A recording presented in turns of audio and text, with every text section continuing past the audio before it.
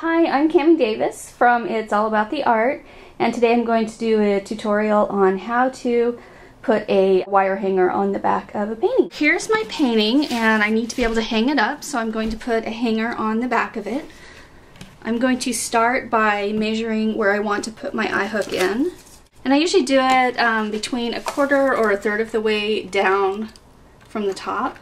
So this is a small one, so I'm not really going that far, and you can use a tape measure for this. I just have a template that I've been using for the paintings this size. Once I've measured, I'm going to use my drill to drill a small starter hole.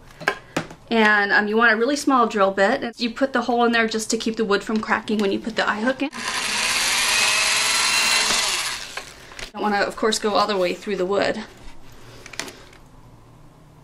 And then on the other side.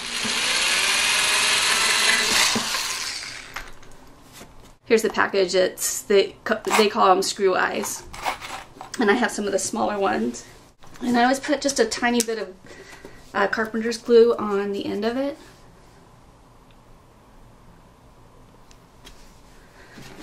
And then just screw it in.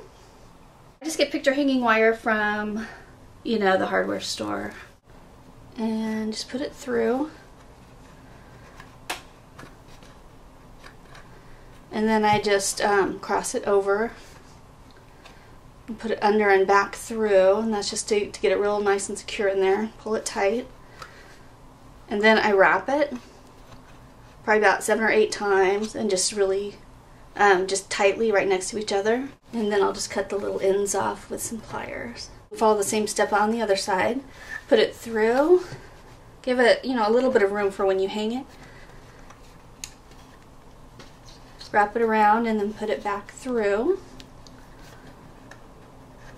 Pull it nice and tight. And then wrap it 7 or 8 times. And that's it. It's now ready to be hung onto the wall.